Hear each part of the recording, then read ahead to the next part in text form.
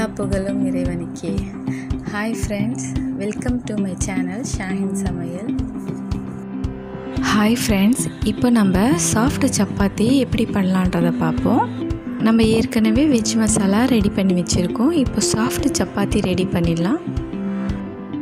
இது ரெண்டுமே வச்சு நம்ம சப்பாத்தி ரோல், சப்பாத்தி மசாலா பீஸா எப்படி பண்ணலான்றதையும் பார்ப்போம்.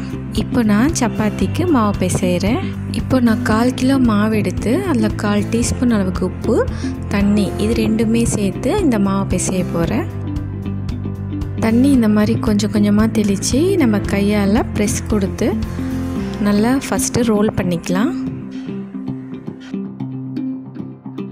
மாவு பிசைஞ்சோன்னா கொஞ்சம் ஹார்டாக தான் இருக்கும். நம்ம கொஞ்சம் நேரம் ரெஸ்ட் கொடுத்துட்டு எடுத்து மறுபடியும் நம்ம பிசைஞ்சோன்னா சீக்கிரத்தில் சாஃப்ட் ஆகிடும். இப்போ இது மூடி போட்டு கவர் பண்ணி நான் ஒரு 10 நிமிஷம் வெயிட் பண்ண போகிறேன். 10 நிமிஷம் நம்ம ரெஸ்ட் கொடுத்து இந்த மாவு எடுத்து மறுபடியும் இந்த மாதிரி பலகலை வச்சு நல்லா அழுத்தம் கொடுத்து நம்ம கொஞ்சம் ப்ரெஸ் பண்ணோன்னா நல்லா சாஃப்ட் ஆகிடும் மாவு.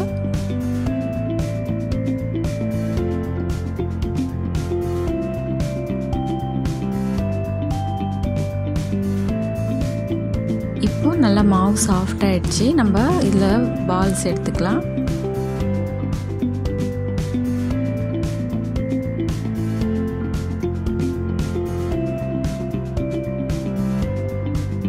இப்போ நான் 1/4 கிலோ மாவில் 8 சப்பாத்தி செய்ய போகிறேன். ஃபஸ்ட்டு நம்ம மாவை தூவிட்டு இந்த மாதிரி நைஸாக பரத்தலாம்.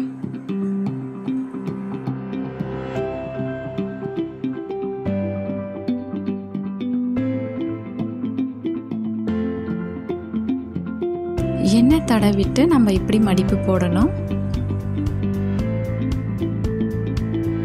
இப்படியே நம்ம பரத்தினோன்னா நமக்கு ஸ்கொயர் ஷேப்பில் சப்பாத்தி வரும்.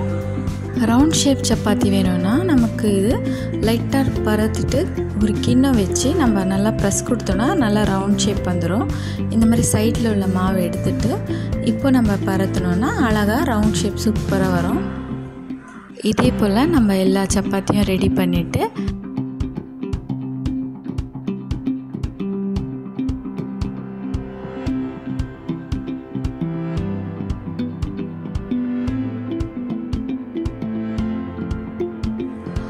ஒரு தவா வச்சு நல்லா ஹீட் ஆன அப்புறம் நம்ம இந்த சப்பாத்தியை குக் பண்ணிடலாம்.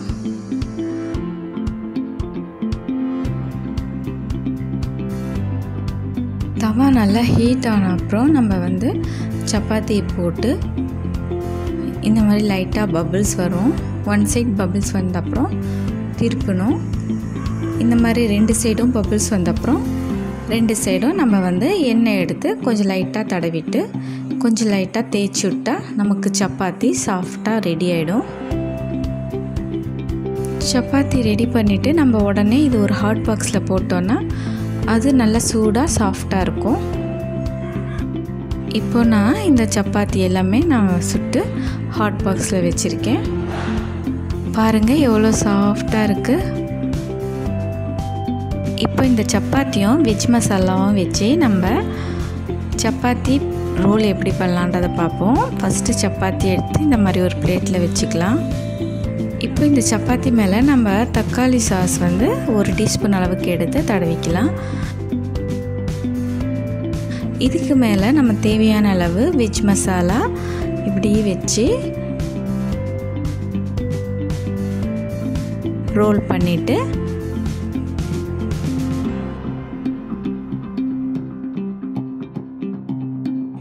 இப்படி கட் பண்ணோன்னா நம்ம அழகாக சப்பாத்தி ரோல் ரெடி பண்ணிட்டோம்.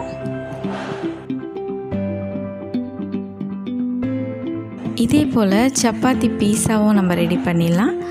ஒரு சப்பாத்தி எடுத்து அதுக்கு மேலே இந்த டொமேட்டோ சாஸ் எடுத்து நல்லா தடவிட்டு அப்புறம் இந்த வெஜ் மசாலாவை நம்ம போட்டு அதையும் நல்லா தடவி விட்டுட்டு நம்மக்கிட்ட இருக்கிற வெஜிடபிள்ஸ் கேரட்டு, கேப்சிகம் அதை எடுத்து அங்கங்கே வச்சுட்டு இதுக்கு மேலே நம்ம துருவி வச்சுருக்கிற சீஸும் இது மேலே நல்லா தூவிடலாம்.